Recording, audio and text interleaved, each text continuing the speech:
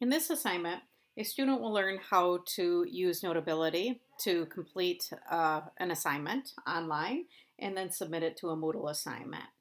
So I'm logged in as a student, and one example would be this assignment on the top block of Bohr's band page called the practice claim form. So as a student, if I were to click to read the directions on what I'm asked to do, you will notice that you are asked to complete this form and turn it into Moodle. And the teacher links to a PDF.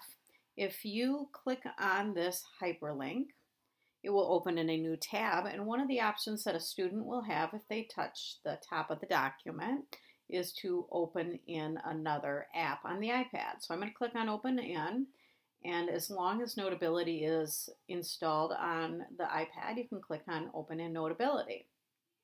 At this point, we leave the Safari app, and we're in the Notability app, and you can click Create a New Note, and you can click OK. So this is going to appear in Notability, and one of the things students should be encouraged to do is to name their document. So I am going to touch the title of the document, and I'm going to take away a couple characters, and I am going to put a name on the document. A couple of the common tools in Notability. Right now I have selected the annotation tool, and I can use that with a stylus or my finger to write directly onto the PDF. So for example, I could print a name like that. And another common tool in Notability is the text tool. So I can click on that tool at the top. And if I wanted to use that, I hold my finger down where I want to place that text box, click on plus text box, move it so that the cursor is in the right spot, and I could type in an answer to that. All right, so you can use both text and annotation using Notability. So let's assume that this document is completed. There's obviously a lot more to be done, but now at this point, I want to turn this into Moodle. So what I would do is I'm going to click on the action icon at the top, and what a student has the option to do is to put it in their own Google Drive. And so I'm going to click here, and I'm going to send to Google Drive. Now the important part of this is that you are logged into your own Google Drive when you do this. So I'm just going to go back a step. So I'm going to click back, and I'm going to go to my shelf here and make a note that in Notability, to ensure that you're logged into your own Google Drive, you would click on this icon, which is your settings, and then you click on Manage Accounts. And this is where, if you're not already logged into Google Drive, you could log into Google Drive. So I'm going to close that, and I'm going to go back to the assignment, and then I'm going to send it to Google Drive.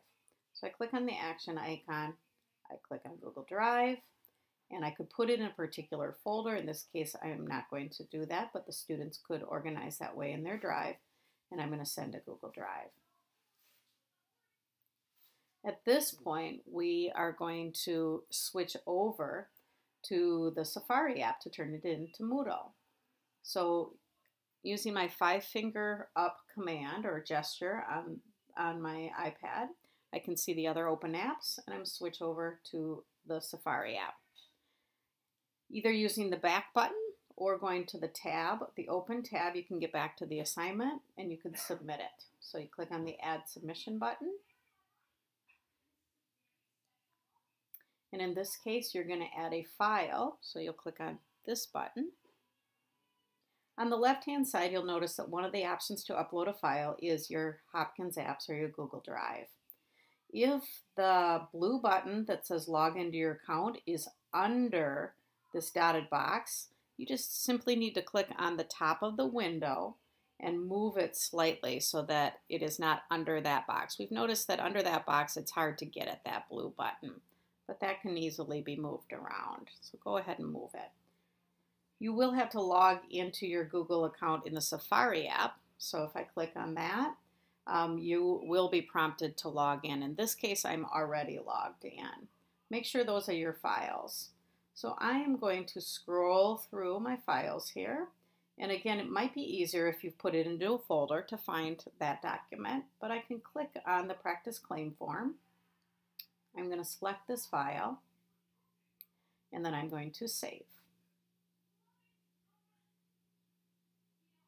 At this point, you can add comments if you'd like, if you need to exchange some communication with your teacher, but otherwise your assignment is turned in.